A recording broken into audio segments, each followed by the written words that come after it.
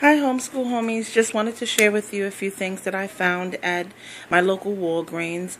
They usually have this end cap sale of clearance items, and I found my homeschool organizer for this year. Yay! I'm so excited.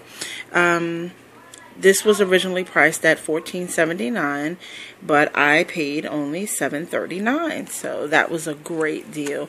This is a really nice planner with pockets and a little mini wallet, a place for my credit cards, and full calendar with contacts and to-do lists and all the different kinds of things. I think the only thing I wish was that the calendar boxes were a little bit larger, but I'll write smaller for that price. It's got a place for contacts, and also I love this little pocket in the back of it for my coupons or different odds and ends, and also a place to put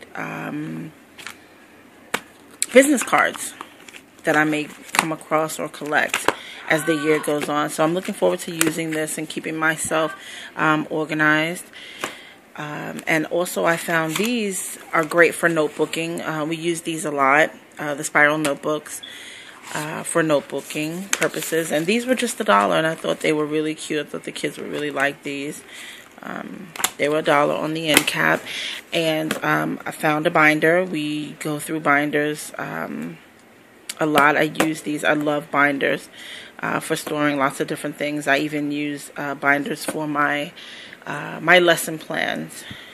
And here I found 2 preschool books for my 4-year-old.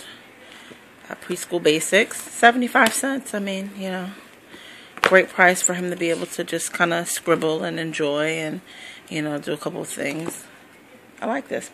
And also, my favorite lotion, yes to, this one is cucumbers, but I also use yes to carrots as well.